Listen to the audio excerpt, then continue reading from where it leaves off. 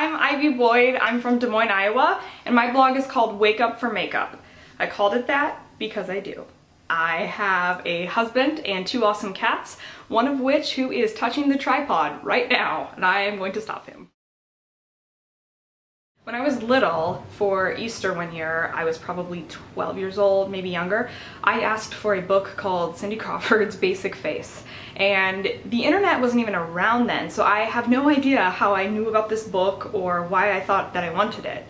But I have a good mom, and she gave me that book for Easter, and I still have it actually. And my mom would give me little makeup samples. I remember taking these little lipsticks and eyeshadows and actually drawing little pictures in my sketchbook with them. So I think I was making face charts before I knew what face charts were. And I drew lots of fancy, glamorous ladies. Like, I never drew boys, I never drew landscapes, just like fabulous ladies. That's what I was into. I have a graphic design degree from the University of Northern Iowa, and I love to paint and still do creative projects. That's actually one of my paintings behind my head there.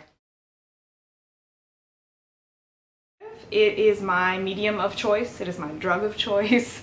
I just absolutely love it. I love the products just as much as I love the process.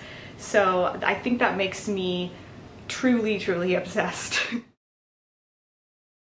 Because I live for this stuff, and I'm not kidding.